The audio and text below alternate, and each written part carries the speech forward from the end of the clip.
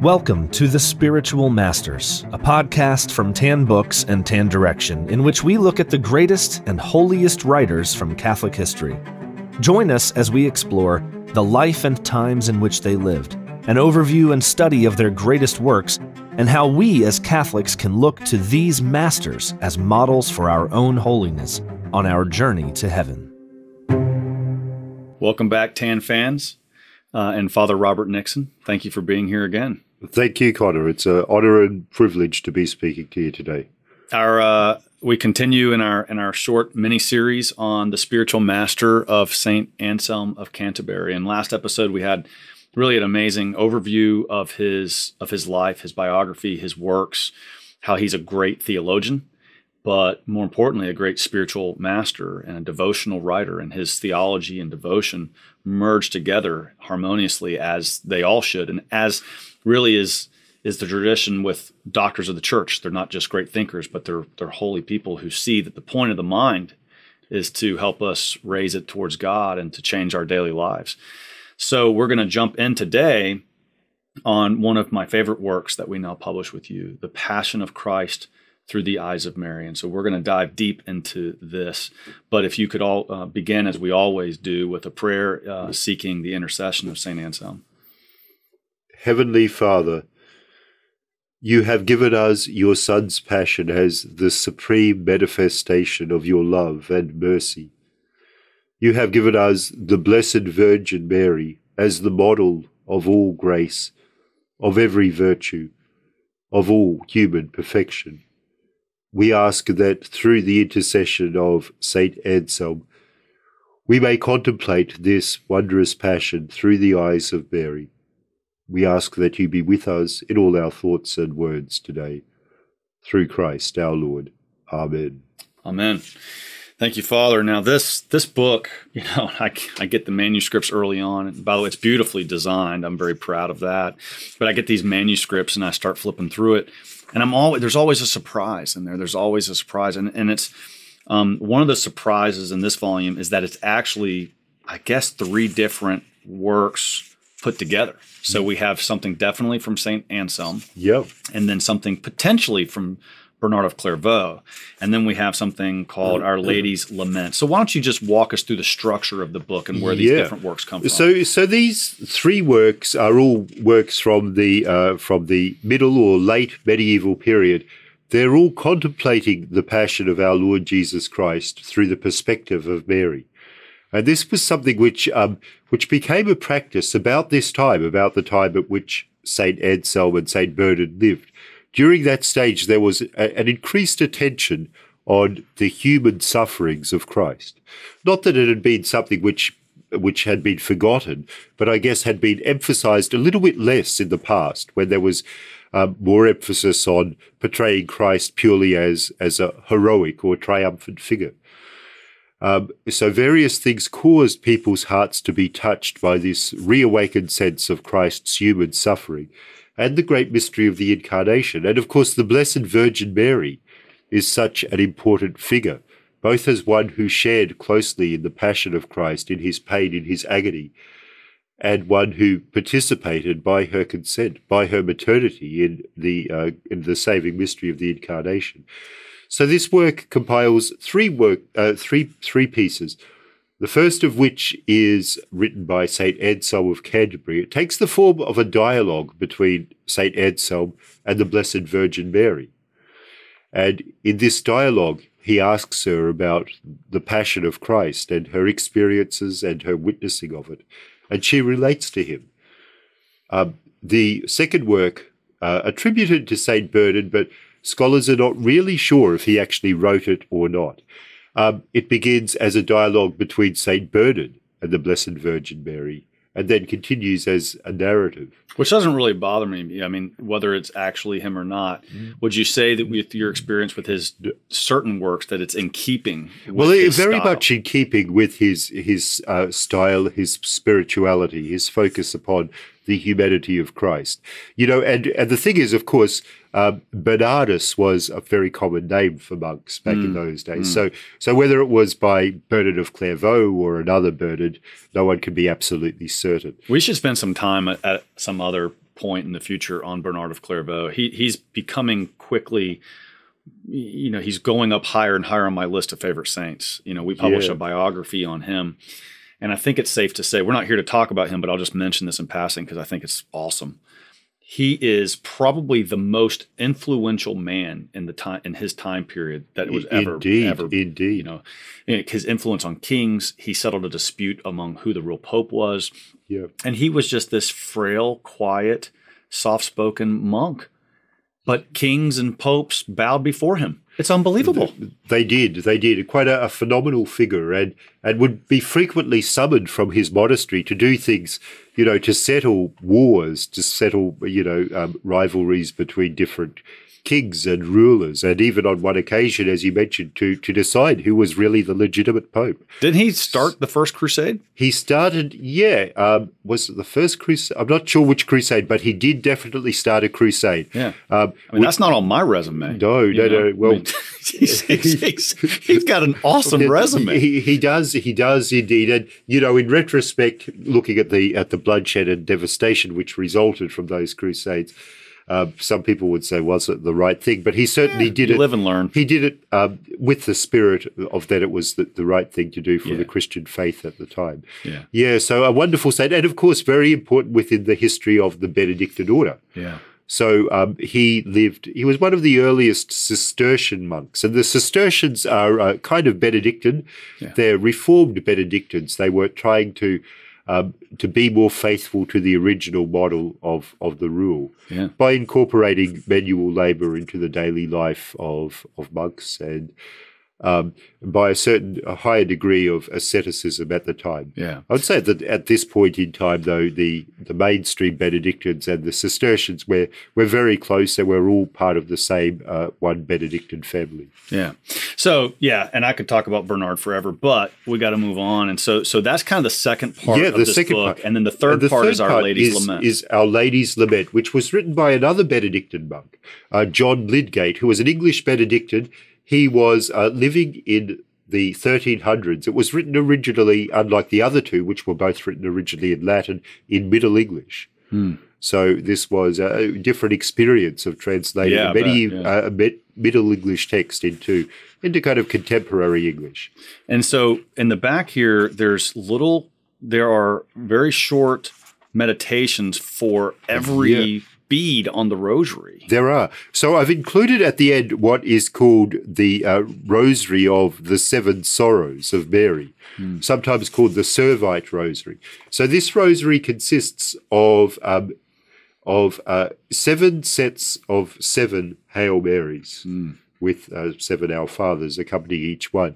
And this includes meditation for every one of those Hail Marys, and also a listing of the various the indulgences granted to people who use this rosary by various popes. I mean, this little book that we now publish with you, this is like the Swiss Army knife of Mary's Passion. I mean, it has a little bit of everything about the Passion of Mary, as she accompanied Christ's Passion. So it is. The sorrows of Mary and the Passion of Christ are so wonderfully presented here. And these works, amazingly as it might seem, have not been available in modern editions until now. Yeah, it's the first time. This is what Tan Resurrection is doing, is resurrecting these things that have been lost to history. Yeah. You're like, Father Robert Nixon is like, I guess, the Indiana Jones of great lost Catholic works. You are saving these things, and we're doing the easy part, which is just publishing them. But so we're going to jump in now to the text, and I think our listeners will hear exactly why this is such an amazing work. So it begins with the betrayal of Christ and his prayer in the Garden of Gethsemane. And this is like a dialogue, it says Anselm and then Mary and Anselm and Mary, and they're talking back and forth, right? Yeah. But on the first page, I read something that blows my mind. Actually, I first read this, I was at Mass, and it was just like 3 minutes before Mass started, and it kind of distracted me the entire rest of the Mass. It was an amazing little historical thing that, whether it's true, doesn't really matter, because it's just a beautiful metaphor. And it says this: Mary says that the denarii, the silver, the 30 pieces of silver that they used to pay Judas when he betrayed Christ in the garden were the same 30 pieces of silver that the Old Testament Joseph, his older brothers, received when they sold him into slavery. And you have a footnote there about it. But why don't you tell us about how that 30 pieces of silver by legend, stayed in the treasury and made it all the way down to Judas? Yeah. So the story is that when Joseph's brothers sold him into slavery, they received these 30 silver denarii, and they were then preserved in the temple, both as a historical point of thing and because that they were, there was something slightly sinister about these particular silver denarii, which supposedly were 10 times the weight and value of a regular denarius. And these were the same ones which they offered Judas for this act of betrayal. Oh, man. Yeah. And I That's think such a powerful image. Whether that's true or not, it as you mentioned, it's not so important. It's part of a private revelation. So it's a kind of devotional thing. But I think there is, it's remarkable to think that happens. And it puts into perspective also Judas' betrayal. Yeah. Like we think the way that it's written about here is it was because he was actually filled with avarice, that he actually wanted these. And otherwise we might think, well, 30 pieces of silver doesn't sound like very much, but when you think about these were pieces of silver which were 10 times the usual size. Yeah, so, 300 pieces of silver, indeed. or whatever. Yeah, it's a powerful image. And in chapter 2, on page 8, it talks about the arrest of Christ, and I found this fascinating. So we often hear a reference to the brethren of Jesus, talking about James and John. And I guess we understand, most of us understand that the word for brethren is the same as cousin. Yep. And our church teaches, of course, that Mary didn't have any other children. But here it says, now there were, and this is Mary speaking, now there were two amongst those in the garden who were of very similar appearance, namely James and Jesus. That's right. For this reason, Judas said to the guards that the one that I kissed. Well, that's right. And, people who hear the story of the Passion, often I've wondered myself, why did Judas need to just, didn't they know who Jesus was? Yeah. Surely they would have known because he was, a public figure. But this kind of explains it. Yeah, it does. That Jesus and James were of almost identical appearance. It also makes a lot of sense of the reason why he was called the brother of Jesus, the twin of Jesus. Yeah. So, so that puts into context the significance of this kiss, why the kiss was needed to betray, to identify which one was really Jesus, that the Roman soldiers wouldn't have been able to distinguish the two. I love it. So as we go on, there's multiple places here where, we're seeing something, Father, that's not in the Gospels, right? Yeah. And readers love this kind of thing. We have a very popular TV series out there now called The Chosen, and it's about the apostles, but it's kind of the scenes. It's about the apostles and Christ, but it's the scenes between the gospel readings, And so people enjoy kind of the creative license to say, okay, what might have been happening with Peter, in between the lines of the Gospels. Indeed. And I kind of feel like this book does that. But but it's from a saint. It does. It's from a saint, and as I mentioned before, this is private revelation to Saint Anselm. But a lot of these things also were common beliefs or legends in circulation during the Middle Ages.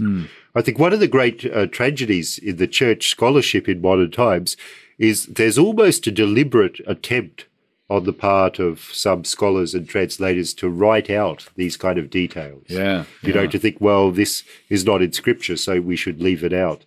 One of the problems with the modern breviary is it leaves out the lives of the saints, saying that some of them are unhistorical or unproven.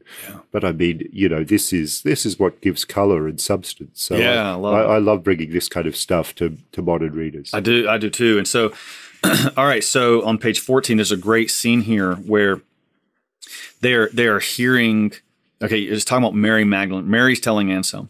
Mary Magdalene, meanwhile, was standing to and fro restlessly, wandering to and fro restlessly, seeking to see or hear what was taking place and striving to gain some knowledge of what was happening inside through the window. So this is a scene, sorry, I should have said, this is where Jesus is he before, who is he standing before? Before the high priest. Yeah, he's before the high priest. The high priest.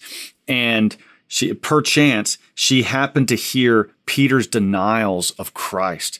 How great was the sorrow and anxiety which pierced her heart when she heard those dreadful words whereby the man who had been chosen as the leader of the disciple abandoned his beloved master. And then Mary says that she heard it herself. So she made eye contact with Peter.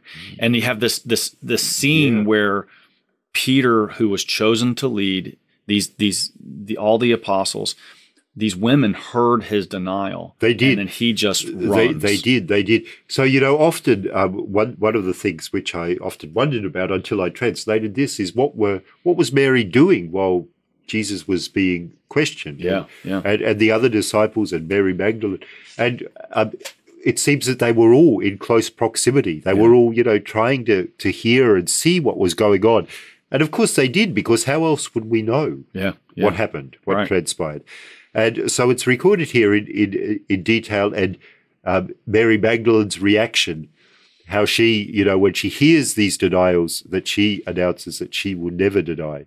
And similarly with Mary, the mother of Jesus, and her great anguish, her anxiety, and her son is being here interrogated, is in custody, and she's doing her best to hear and see what's going on from the outside. Now tell us, when Peter runs off, he goes somewhere. Tell us about that. This is cool. This is very cool. So, we read only in the gospel that he hears the cock crow and then he goes and weeps bitterly. This gives us an extra detail. He goes and conceals himself in this rock and remains there until after the resurrection.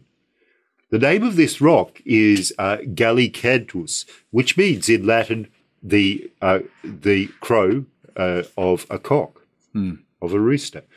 And interestingly enough, there is actually this rock, this Gallicantus rock, still in existence, and there's a little monastery there. And I never realized that's what the tradition is, that was the rock where Peter hid himself until after the resurrection. Wow. Yeah, that's very cool. It's very cool. Now, the next chapter, Christ is led to Caiaphas, and here Anselm asks Mary an interesting question. In fact, he asks her multiple times through this. He says, "Did you have any hope, Mary, that Jesus might be liberated from his plight?" He's like, "Did you think at this point that he might get out of this mess?" Yeah. It's a very human, normal question to ask. It is. And she answers a couple different times. She definitely did. She was hopeful that Jesus would get out of this. And she says, "For I knew that he was eloquent in speech and extremely intelligent. I therefore certainly hoped that he could defend himself convincingly against any judge. But when he came before his judge, he stood like a gentle lamb before his slaughter, not opening his mouth." I think it's a very endearing thing where this mother is saying, my son, not just that he's God, he could snap his finger and solve this, but he's going to talk his way out of this because he can. But he doesn't. And she has to witness him being that sacrificial lamb. And it must have been registering with her, oh, he really is the Lamb of God.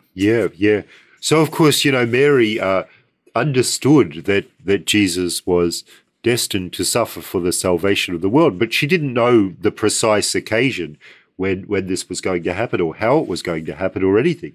So, of course, she was still very hopeful that he was going to be liberated. And as you mentioned, she knew that he was such a powerful, eloquent, intelligent speaker. She felt that he'll speak to he'll speak and he'll defend himself. Indeed, as he had in the past on several other occasions. He was evidently very convincing. And I think when we think about Christ, this is something we can overlook. He was really the most effective public speaker of all time. He spoke to these enormous crowds without the benefit of a microphone and converted people just with a few words. Yeah. He didn't always need the miracles to do it. You No. know? But that's a good segue, the need for miracles to convert people. In chapter 6, Jesus is brought before Herod. Yes. Then returned to Pilate. So I'm on page 23. This is interesting. This is where I love this private revelation stuff and the history and the tradition, because we find things that I certainly had never thought about, never heard about. And so it says here that Herod implored him to give some display of his marvelous power. So again, this is so cool. Actually, let me go back. There's this interesting point where Herod asks Mary, again, Mary's telling Anselm this, right? And Herod asks Jesus, "Are you the one that my father tried to kill when you were a baby?" Yeah. How interesting a question. I mean, it makes perfect sense that he would have asked him that. Well, that's right. And the story about this prophecy of this king who was to emerge, and Herod Senior had slaughtered the innocents as a result of that. But certainly the prophecy was still in existence, and something which Herod, the Herod who lived at the time of the Passion, was aware of. It makes a lot of sense. Yeah. And so wondering if this emerging leader is the one who has been foretold. And we see the attitude of Herod here as one of great curiosity. You know, he really wants to see a miracle, to see if this guy who's got such an immense reputation, to see if he's for real, to witness it for himself. So in trying to entice Jesus Yeah. to do a miracle, he crowns him. Herod even placed a crown upon his head, earnestly pledging to make him a share of his royal power and equal co-heir to the throne, if only he would perform a miracle for him. That's an amazing thing. And you can't read that and not think about his temptation by Satan in the desert. It is. And, you know, I think Herod in this case is thinking, here is the emerging king. Here is the one who has been foretold to be the king of Israel. Which he would know about. I mean, he's got to be educated in the prophecies. Indeed. And, you know, he has an immense number of followers. So I think Herod is thinking, if I can make this person a co-ruler with myself, I can protect my own position. Oh, that's awesome. You see, that's a really cool insight, because it's not so much that Herod's looking for the king to follow. He's probably trying to protect his own, his own reputation by kind of, he wants to use Christ's reputation as to protect himself. And this is something which happened on a few occasions in the Roman Empire where there'd be a rival, and so there would be a appointed co-emperor. Yeah. So the idea was to make Jesus a partner in his own rule. And Jesus is just like not having anything to do with this. No. He's like, I'm not playing this game. No, that you don't understand it completely, that his kingdom is not of this world. So it don't work, right? No. And Herod's pissed off about this. He is. And so then Mary explains to Anselm on the next page. He says, "And on that very day, Herod and Pilate, who had hitherto been enemies, became firm friends." I mean, it's the story. It's the story of what happens in feuds. Oh, yes. And so Herod and Pilate now, hey, they're buddy from here on out. Well, that's right. And one thing she mentions is that Herod also hoped to spare him after this interview. You know, that he had, you know, this kind of sense that this is someone whose great dignity, worth and everything, that he doesn't want to condemn him. And so for this reason sends him to Pilate as his kind of own way of washing his hands of the matter. Right. Yeah, absolutely. So they were both kind of washing their hands of it. They both had a sense, I don't think we should kill this guy. Yeah. But they also lacked the They lack the moral fortitude to stand up to the crowd. Yeah, exactly. All right, so it's just incredible. I'm just kind of flipping through here. Another sentence that really struck me, Father, on chapter 7. We've moved on to the scourging and crowning with thorns. And, you know, Mary is quite descriptive here, and she's explaining on page 27 how, you know, Jesus was such a good-looking man. He was so attractive to people. But after the scourging and after the crowning of thorns, she says, he looked as if he was horribly deformed and stupefied, like one consumed by leprosy. Like his skin had been so destroyed that he looked like he had leprosy. It's just a description I've never heard before. Yeah. And you can imagine how shocking that would have been for any mother to see their beloved son in such a state. Yeah, absolutely. So on chapter 10, the crucifixion, page 35, Mary says, "Here, Anselm, I shall tell you. What I have to relate is profoundly lamentable and of infinite bitterness, and none of the evangelists have recorded these dreadful things in the sacred pages of their holy books." So she's going to be telling us stuff that the evangelists... Indeed. I mean, the Gospels each say that he was crucified. They don't give any details about how exactly what happened and what that involves. And so, she gives a little bit interesting context. So Calvary, which we just think of as like a hill with a cross on it, a wretched and deplorable place where carcasses of dogs and the corpses of beggars and lepers are discarded. And they stripped my son of all his clothing, leaving him completely exposed. Now, this is an interesting point I wanted to mention.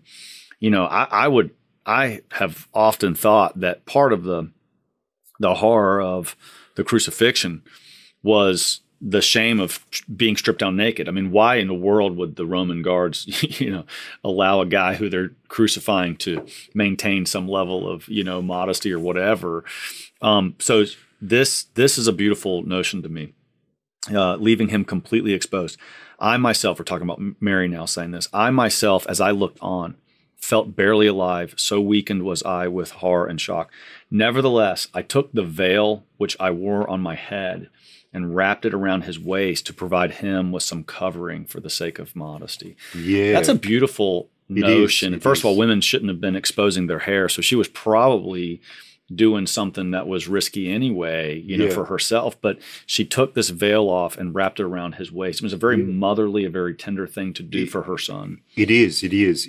Yeah. And, I think that makes sense too, because we always see Jesus crucified. He has that cloth around his loins. And, that's very ancient tradition. So I think that this is very unbelievable and understandable. Yeah, it's beautiful. That chapter concludes with something this is interesting. She says that the cross was raised up. It was of such a height that I was not able to touch his feet. That's a very different picture than I've seen on TV. We normally imagine it not being so tall, but and that it was very, very high. And I think that makes sense, because it was designed to be very visible. Very visible for everybody in town. So it was like an enormous thing. And I think this is actually consistent with what we hear about the cross in St. Helena's discovery of it. Oh, It's great size. Yeah, it's huge. It was huge. Constantine's mother, who went to the Holy Land to find the cross. Indeed. So another interesting point here is she says when he was crucified, laying on the ground, they nailed him down. He didn't actually bleed a lot because the nails were so large that it just kind of filling the wounds. Yeah. But then when they raised it up and it went up, then his body, the gravity of his body, the weight of his body, boom, went down on the spikes. Yeah. And once he was raised up, because of the weight of his suspended body, all of his wounds burst open. Blood flowed forth in copious torrents from his hands and feet. At that time, this is a powerful image. I mean, I think it is, and I've never seen a movie depict this. She says, at the time, I was wearing a kind of white sheet, as was the custom for religious women, which covered my head and my entire body. And as I stood at the foot of the cross, this pure white garment became saturated with the streams of crimson blood, which gushed from his precious body. Indeed. Some powerful stuff right there, Yeah. So the book goes on. It briefly talks about the last words of Christ, which we're going to talk about at another point in Bonaventure, because you've done a translation on the original 7 last words of Christ by Saint Bonaventure. So that's a whole nother conversation. But she does touch on a few of those last words that Christ spoke from the cross. But I wanted to zoom in on one thing. On page 42, the very last line on that page, and we're going to talk about this some point when we talk about Bonaventure. This is powerful. She does mention that he said, "It is consummated." Now, we often hear in our translations, the NABRE translation and the RSV, it is finished, it is ended. Yeah. But the Douay Rheims, which is Tan's, translation and my favorite translation, it is consummated. So I just thought it was worth talking about how that particular translation, which is much more literal from the Latin Vulgate, than it is finished. And finished and consummated are two very different concepts. It is. So you use that translation. And so I just thought here just a minute or two on what this means to you. It is consummated. So, consummated implies the fulfillment of this great mission, of this great work. And it also implies a union. We often use, I guess, the most common usage of the word consummated today is in relation to marriage. You have to consummate your marriage. That this kind of is not a finish, but a drawing to completion, which in a way is a glorious beginning. So I think, this translation, it is consummated. And, I hadn't realized, I always assumed that was the same translation as in the Douay Rheims, as in the King James Version, as in the Wycliffe version. But I checked out all these older versions as well, because there are lots of English translations which, far precede the King James and everything.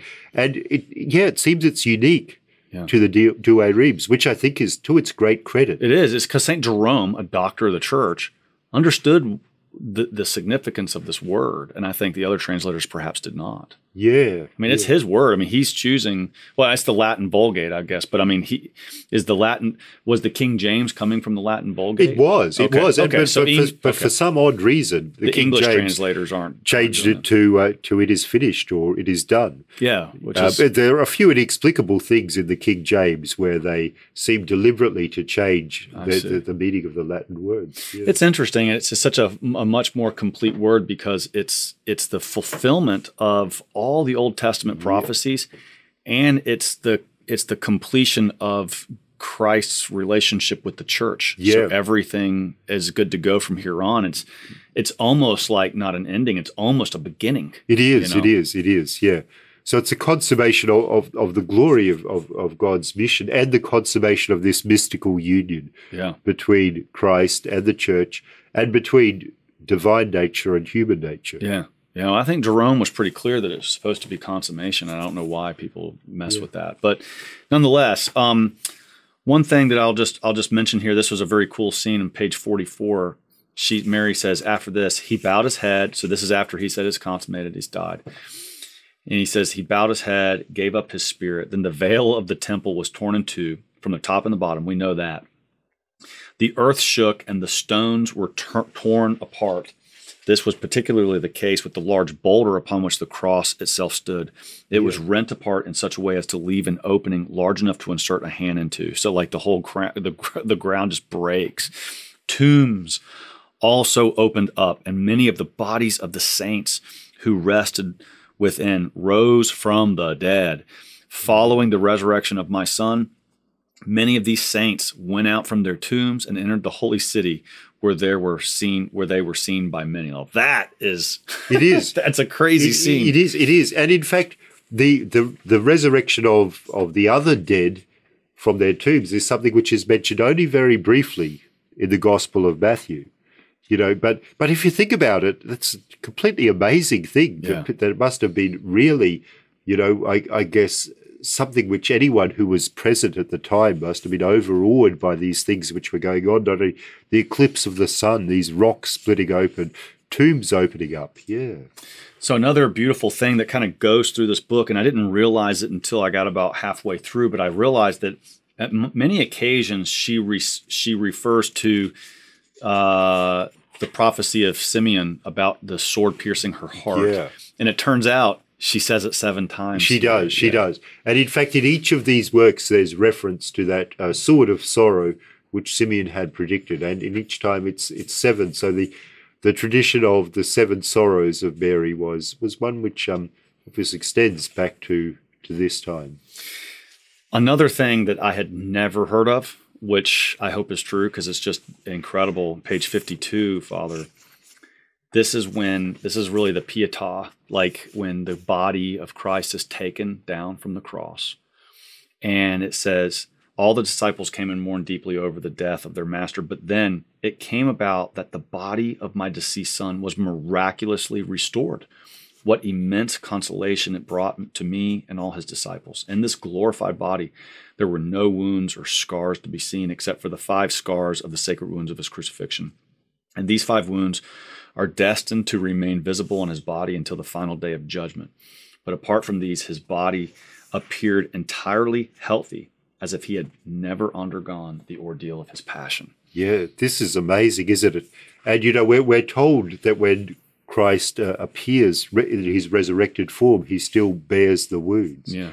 But to think all the other wounds, all the other injuries which he was suffered were miraculously healed. And I guess, it was a divine body, so by its nature, it couldn't be in this wretched state after death. So, and she mentions how much consolation she gets from this fact that she got a lot of consolation, but then they have to put him in the tomb. And she does, and she doesn't want to. No. I mean, this is something which appears in all 3 narratives, that she really doesn't want him to be taken from her embrace. Yeah. They almost have to forcibly take him from her. And John, who's now the caregiver for her. Mary says to Anselm, John knew I had to let go. John basically forced her to go back home. They had to pry his body out of her hands. Essentially, that's what happens. But isn't that what would happen with any mother? Like, your kid dies in the hospital. Yeah. You have to pry the mother away, and so that we shouldn't be surprised that was the case, but it's a beautiful revelation that he had. Very heartbreaking to think of what that was like for her. So, this book, remarkable. I could go on and on, but we kind of skimmed the surface of Anselm's revelations from the Blessed Mother. It gave me so much insight into the passion that I had never had before. I mean, I love this.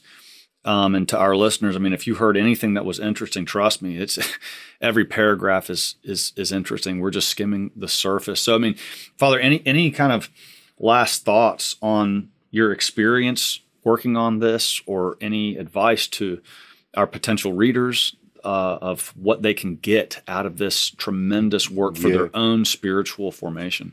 Yeah, I really think this would be is a tremendous work for people to read who are wanting to meditate upon the passion of Christ, and the Gospels are great for that, of course, but this provides so much more detail, so many heart-rending details, as we've just discussed a few of them, and there are many more which we haven't talked about.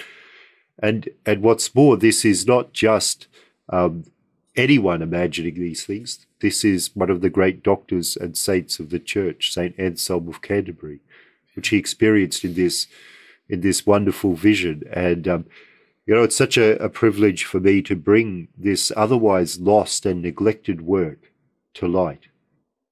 And it's a kind of work where there are references to it in other books. They say, oh, well, there's the, St. Anselm's dialogue, but there's none of the actual details. So until now, it's been almost under a cloak of oblivion. So thanks to Conor, thanks to Tan Books, it's a privilege to be able to bring this to contemporary readers.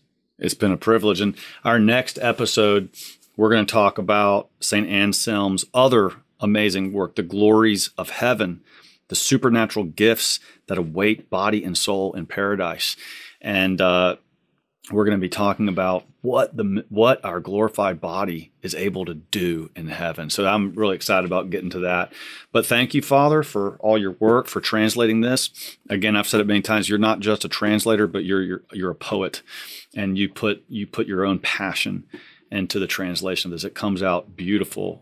This is a work of art and a spiritual work that you're doing for the church and all of our customers. So I'm very grateful. Thank you for being here, and God bless you. Thank you, Conor. God bless.